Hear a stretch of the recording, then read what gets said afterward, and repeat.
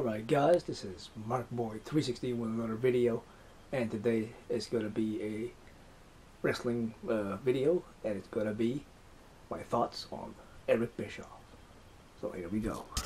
Right there, Easy E, Eric Bischoff, Sports Entertainment's most controversial figure. My thoughts on Bischoff?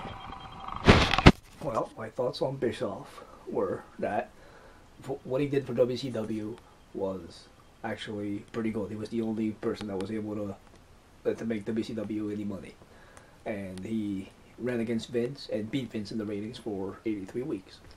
So he did a great job taking Vince's talent and giving the results away from Raw on Nitro and doing little tactics like that, and he was able to hang with WWE for a while. He kept WCW going until Time Warner and America Online got involved and merged together, and that's just not his fault. So you can't blame WCW on Eric Bischoff.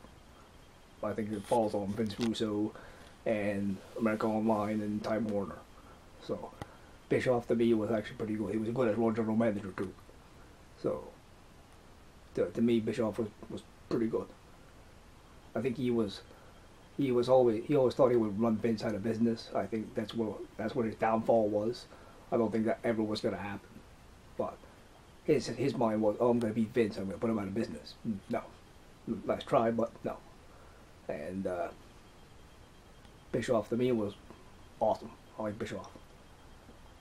So those were my thoughts on him. A lot of people don't like him. A lot of people said he was a prick and stuff like that, but I thought Bischoff was pretty cool. Pretty cool guy. So that's my thoughts on Eric Bischoff.